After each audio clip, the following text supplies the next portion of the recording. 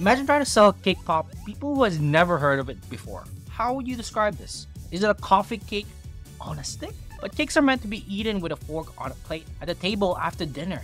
Now, cake pop is a cake that's shaped like a lollipop, but it's not meant for kids like a lollipop. But if it's not that, what is it? It's so confusing. And how do you price it? Do you price it like a cake? These are the kind of questions you want to ask yourself if you're trying to figure out your product's positioning.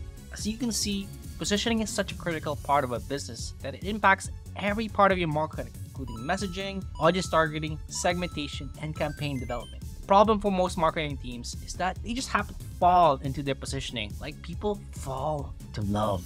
Wink, wink. If we fail at positioning, we fail at marketing and sales. And if we fail at marketing and sales, the entire business just fails. That's where April Dunford comes in. She is a sought-after speaker and recognized expert in positioning, having launched and consulted with hundreds of successful startups. April is the author of my favorite and best-selling book, Obviously Awesome.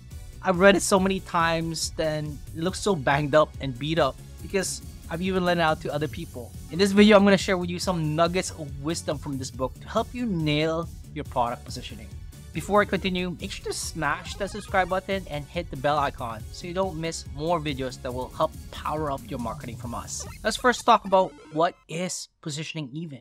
April defines it as context setting for products. The right kind of context can be the difference between a customer paying you $1 for your service or $1,000 per month for that same service. April Dunford gives an example in her book about a famous experiment by the Washington Post. They took Joshua Bell, an internationally acclaimed violinist. He regularly sells out concert halls where tickets cost $300 or more. But in this experiment, he played violin outside a busy subway station in Washington, D.C.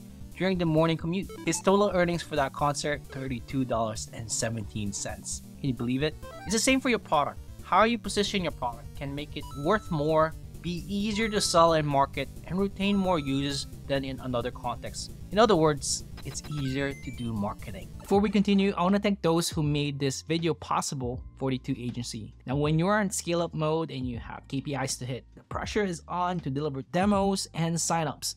And it's a lot to handle: demand gen, email sequences, RevOps, and even more. That's where 42 Agency, founded by my good friend Camille Rexton, can help you. They're a strategic partner that's helped B2B SaaS companies like Profitwell, Teamworks, Sprout Social, and HubDoc build a predictable revenue engine. If you're looking for performance experts and creatives to solve your marketing problems at a fraction of the cost of in-house, look no further. Go to 42agency.com to talk to a strategist to learn how you can build a high-efficiency revenue engine now. You can find that link in the description below.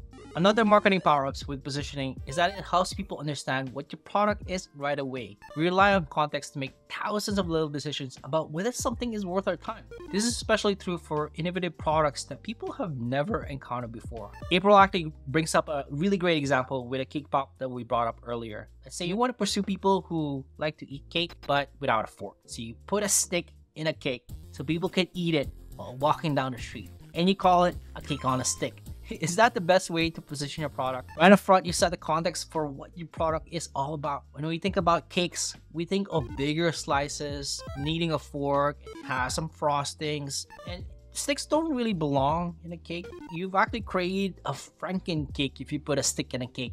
Who would want to eat that?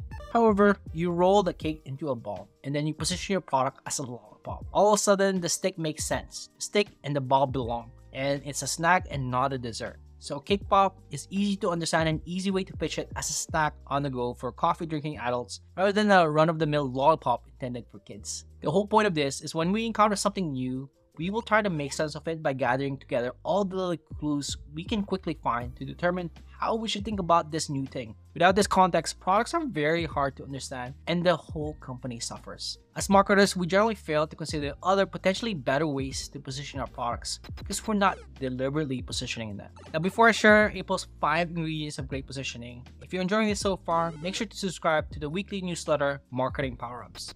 It's where I share the secret strategies and techniques of world-class marketers that they use to hit their KPIs consistently and wow their colleagues. You can go to marketingpowerups.com to subscribe now completely for free. First, competitive alternatives.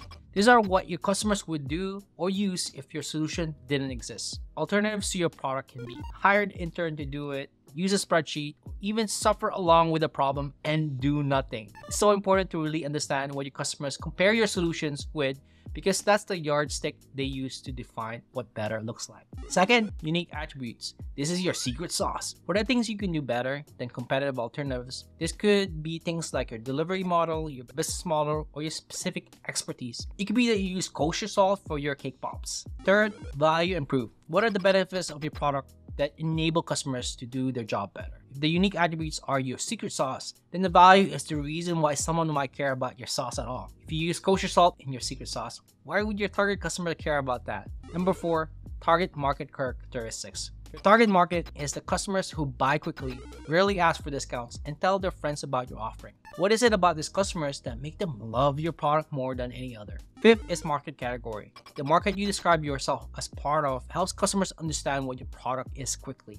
Going back to the cake pop example, if you describe your product as a cake, you will assume that it's a fancy dessert that's eaten after a meal. You also know how much a slice of cake would cost. Remember that your category can work for you or against you because you're setting the context of your competitors, what features users expect, and how your product should function or be used. And number 6, as a bonus, relevant trends. Another way to provide people context in what market category your product is in is by using trends your customers understand and care about. In tech, AI seems to be all the rage, so maybe it's an AI-powered cake pop. I don't even know what that is. Each component has a relationship with the others. Your unique attributes are only relevant when compared with competitive alternatives. Those attributes drive the value of your product, which determines who the best target customers are, which in turn highlights which market category is the best one to highlight your value. Trends must be relevant to your target customers and can be used in combination with your market category. Now that you know the ingredients, April gives us the 10-step recipe for great positioning. Now, I won't be able to go in depth with this. I suggest you actually go buy her book. I'm not sponsored by her at all. I just love her book and it's totally worth it. So step 1, understand who your best fit customers are. Your best fit customers hold the key to understanding what your product is. They understood your product and bought from you quickly, even though it might not be the cheapest in the market. They represent the perfect type of customer you want to buy from you. Step number 2, form a positioning team. April's positioning process works best when it's a team effort, ideally from across different functions within the company. Each team, from sales to marketing to customer success, can bring a unique point of view relative to how customers perceive and experience the product. Step number 3, align your positioning vocabulary and let go of your positioning baggage. Consider possible new ways to think about your product. You have to get on the same page with everyone on your team. What positioning means and why it's so important. What are your team's goals and expected outcomes? Some team members might come with preconceived notions about what positioning is and how it should be done. Step number 4, list your true competitive alternatives. The features of your product and the value they provide are only unique, interesting, and valuable when a customer perceives them in relation to alternatives. Step 5, isolate your unique attributes or features. Strong positioning is centered on what a product does best. Once you have a list of competitive alternatives, the next step is to figure out what makes you different and better than those alternatives. Step number 6, map the attributes to the value teams. Attributes or features are a starting point, but what customers care about is what these features can do for them. For example, the value of a feature like 15 megapixel camera could be photos that are sharp even when printed or zoomed in. Features enable benefits, which can be translated into value in unique customer terms.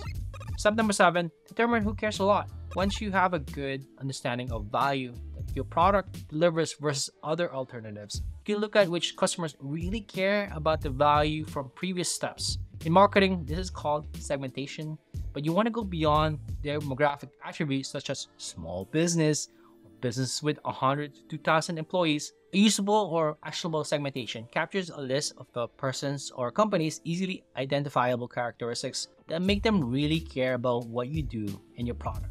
For businesses, it could be the way that they sell, other products they have invested in, or the skills they have or don't have inside the company. Step number 8 is find a market frame or reference that puts your strengths at the center and determine how to position it. As previously discussed, prospects develop a set of assumptions based on the market they pick for your product. Markets such as database, bicycle, email marketing tool mean something to customers. Gives them an idea of expected features, price range, and competitors. In the context of this exercise, a market needs to be something that already exists in the customer's minds.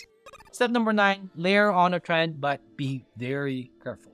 Once you have determined your market context, you can start to think about how you layer a trend on top of your positioning to help potential customers understand why your offering is important to them right now. This step is optional, but potentially really powerful. If you go about it, do it carefully.